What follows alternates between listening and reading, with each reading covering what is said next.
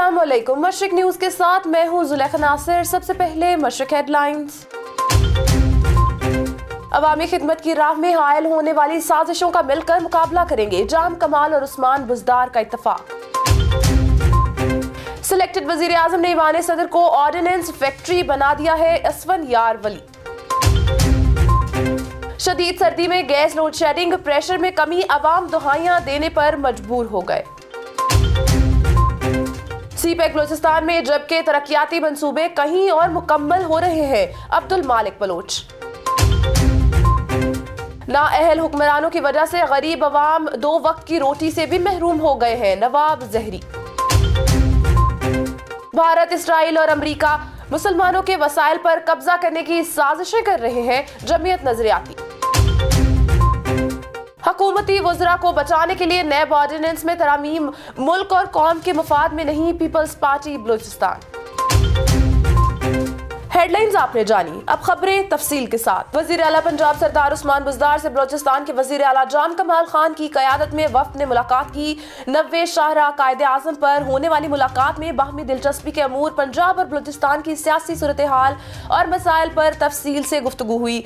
मुलाकात में वजीर आला पंजाब उस्मान बुजदार का कहना था कि तनकीद करने वाले पाकिस्तान की तरक्की और अवाम की खुशहाली से खाइफ है। तरक्की और खुशहाली के सफर में दोनों सूबे कदम से कदम मिलाकर आगे बढ़ेंगे। बलूचिस्तान की तरक्की पाकिस्तान की तरक्की है। बलूचिस्तान के तलबा और तालिबात के लिए पंजाब के तालीमी इदारों में खसूसी कोटा मुकर्रर और आला तालीम के लिए वज़ाइफ फराहम किए जा रहे हैं। इस मौका पर वज़ीर आला बलूचिस्तान जाम कमाल खान ने कहा कि पंजाब और बलूचिस्तान के लोग मोहब्बत की कड़ी से जुड़े हैं। सूबों में हम आहंगी और यकजहती को फरोग देने के लिए मुस्बत किरदार जारी रखेंगे। अवामी नेशनल पार्टी के मरकजी सदर असवन यार वली खान ने कहा कि पुरअमन अफगानिस्तान के बगैर पुरअमन पाकिस्तान और पुरअमन पाकिस्तान के बगैर पुरअमन अफगानिस्तान का कयाम मुमकिन नहीं। दुनिया बशमूल अफगानिस्तान के पड़ोसी 4 अशरों से जारी जंगो जदल कश्तो खून में लथपथ अफगानों के हाल पर रहम करें। आइन पर अमल दरामद के सिवा मुल्क किसी सूरत तरक्की के मनाजिल तय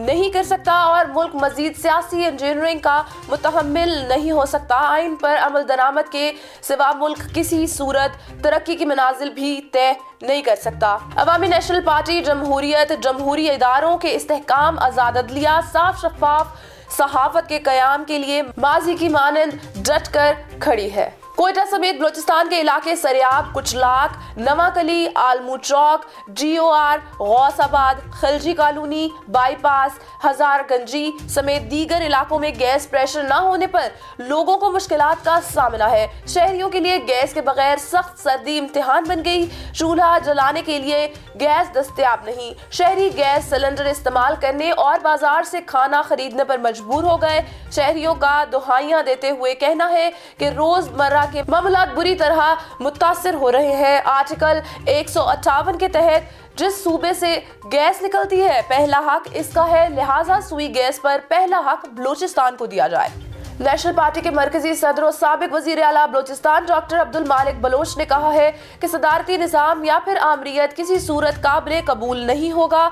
नेशनल पार्टी मुशर्रफ को दी जाने वाली सजा को खुश आइंद करार देती है। हुक्मरानों की गलत पॉलिसियों के बायस मुल्क की सूरत हाल इंतहाई खराब, मईशत तबाह हो चुकी, दरामदात ठप होकर रह गए हैं। इदारों में टकराव से पार्लियामेंट मफलूज, अदलिया पर तलवारें लटकी हुई है। सरबराह नेशनल पार्टी का कहना था कि अवाम माशरी बदहाली का शिकार है। हुक्मरानों की गलत पॉलिसियों के बायस मुल्क 2 लख्त हो चुका। नाकाम खारजा पॉलिसियों के बायस हमसाया ममालिक भी नाराज बैठे हैं।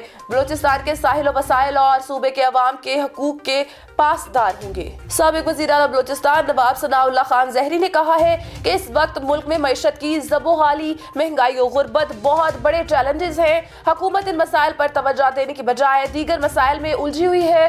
कौम का मुतालबा है कि इनके लिए रोजमर्रा की अशिया सस्ती की जाए, मुल्क की मईशत को मुस्तहकम और रुपए की कदर में बेहतरी लाई जाए। उनका कहना था कि अशराए ज़रूरिया की चीजें आए रोज महंगी होती जा रही हैं। डॉलर की कीमत ज्यादा और रुपए कदर गिर रही है। टैक्सों की भरमार है जिसकी वजह से कौम परेशान है। जमीयत उलमा इस्लाम नजरियाती पाकिस्तान के मरकजी कन्वीनर मौलाना अब्दुल कादिर लूनी ने कहा कि दुनिया में इस वक्त कुफरी और तागूती कुव्वतों के मजालिम पर 1.5 अरब से ज्यादा मुसलमान और 57 इस्लामी ममालिक ने चुप का रोजा रखा हुआ है। कुफरिया ताकतों ने अपने जदीद हथियारों को जांचने के लिए मुसलमानों पर जंग मुसल्लत कर रखी है। मौलाना अब्दुल कादिर लूनी ने कहा कि आलमी बरादरी ने मसले कश्मीर और अफगान अमन मुज़ाकरात में किरदार अदा न किया तो दुनिया बहुत जल्द गैर महदूद जंग के मनाजिर देखने पर मजबूर होगी। आसाम में लाखों मुसलमान भारतीय शहरियत से महरूम करना भारत की इंतहा पसंदी और तासबी सोच की अक्कासी कर रही है। पाकिस्तान पीपल्स पार्टी बलोचिस्तान के रहनुमाओं ने कहा